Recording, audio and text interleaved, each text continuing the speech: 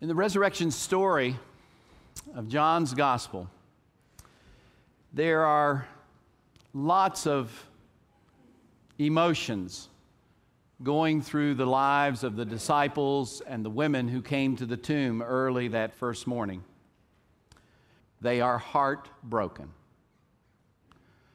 For the one on whom they had hung their hopes and dreams of a better land and a better time and a better world had been crucified and buried. More than once in the gospel this morning, the angels and then the one who Mary didn't recognize both ask Mary, "Why are you weeping?" Well, they're weeping because their hearts are broken. They're sad because a tragedy has befallen them in their lives, and they don't know any other response except to feel that deep mourning. I've been that way, it seems like, since I can't remember when here recently. Am I mistaken, or would it not be possible that there is an overwhelming majority of us in this place this morning who feel heartbroken over what's going on all around our world? Do we not feel like the women on the way to the tomb some days? Heartbroken because someone they love has died innocently. I just want to cry sometimes at the senseless deaths of so many innocent people. Next week, it will be 50 years since the death of Dr. Martin Luther King, which was simply another example of the murder of an innocent great man. Listen to what he wrote. Dr. King said, "It may well be that we will all have to repent in this generation, not merely for the vitriolic words and the violent actions of the bad people, but for the appalling silence and indifference of the good people who sit around and say, 'Let's just wait on time.' Social progress never rolls in on the wheels of inevitability. It comes through the tireless efforts and persistent work of dedicated individuals. And without this hard work, time itself becomes an ally of the primitive forces of social stagnation. And so Dr. King says, we must help time along. We must realize that the time is always right to do the right thing. It doesn't matter how much grief I feel in my heart. It doesn't matter how much the innocent loss of life has made me feel numb. I must still continue to do the right thing and speak up and speak out. Amen?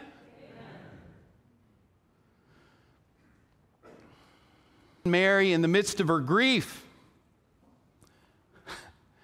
heard someone call her name. Mary. Mary. I liked the way Ed paused there this morning when he read the scripture. Did you hear that? I didn't tell him to do that. He just did that. Mary.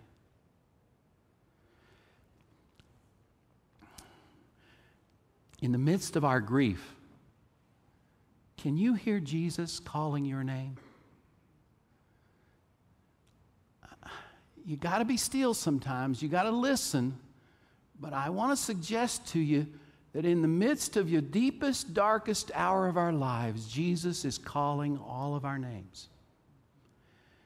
He's saying, Tim, and Matt, and Angela, and Mary, and Reva, and Bill and Bob and Harry and Jane, and he's saying, I'm here with you.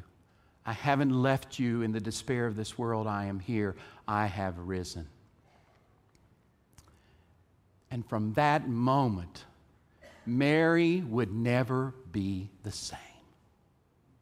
My friends, when you know in your heart that Jesus Christ has risen victorious over hell, death, and the grave, when you know it in your heart beyond a shadow of a doubt, life will never be the same again. There have been far too many people in the 10 years that I've been here as pastor who have passed on and are sitting in the balcony, and I miss them, and I know you do too. But I can bear that. I can bear the passing of Reva's mom and dad and my mom and many others in our family. I can bear it because I know that Jesus is alive. I hear him speak our name and say, hang in there. I'm here. I'm with you. And I will walk with you through the deepest and darkest times of your life. And so on this resurrection day, I want to remind us all to hear Jesus saying that truth is stronger than falsehood, that good is stronger than evil, that love is stronger than hatred, and that life is stronger than death. Amen? Amen. Nothing, my friends, is too hard for God. Nothing. And so I close this morning with my favorite preacher story of my whole 37 years of ministry. About my good friend Harry Yates, who I went all the way through school, and Harry was living in Atlanta as a lawyer, and Harry has a special child, and he was a part of a group of other special children, and they went to the Atlanta Aquarium from Birmingham to Atlanta, and all the children were being observed by the parents who went on this trip. It was a small group.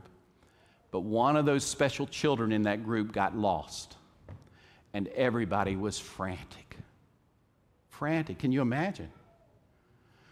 But after 2 hours of searching, they found this little guy, not more than 5 years old. Where have you been? I've just been looking at all the animals in the aquarium. They said, look, we are so exasperated, we're ready to go. And so they go to their cars, and then they all get in their cars, and they go home. And Harry tells this story.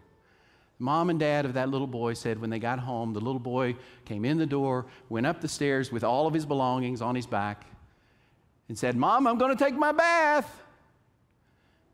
And when she went up to check on him and opened the door, she could not believe her eyes. For there in the bathtub with him was a baby penguin from the Atlanta Aquarium. He had snuck that little critter out of the Atlanta Aquarium in his backpack. If a special person like that could do something so amazing like that, is anything too hard for God? Amen. Amen. My friends, I feel heartbroken at times, but I still believe. Do you believe? Do you know that Christ is alive? That no matter what sadness or heartache or discouragement may come your way, Christ will walk with you. He will call your name. He will bless you and keep you and walk with you through the valley of the shadow of death or through the mountaintop of hallelujah chorus. Praise be to God. He is alive forever and ever. Trust in him with all your heart and welcome him as your Lord and Savior this day to the glory of God the Father. In the name of the Father, Son, and Holy Spirit, once more, let those who believe say amen.